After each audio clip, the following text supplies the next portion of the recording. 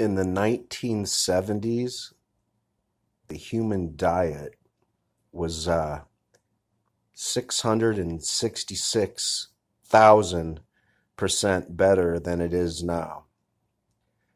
But they say there's this thing called progress. Well, in 1970, you put your milk out on the porch for the milkman to get, and he took it back and they cleaned the bottle and put new milk in it and gave it to your neighbor. But that's in apparently that was inefficient, and instead everything should be plastic in a trillion plastic bottles all across the earth. If you can't see through that, you can't see through anything.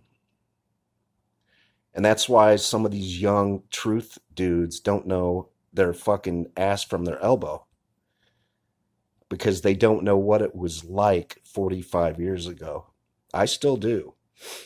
And that was the biggest wake-up call. Why is there all this plastic shit everywhere when there never had to be? No one ever even thought about it. It's almost as if it's a huge fucking scam. Now you need a cleanup crew for everything people do in life. It's fucking bullshit, man.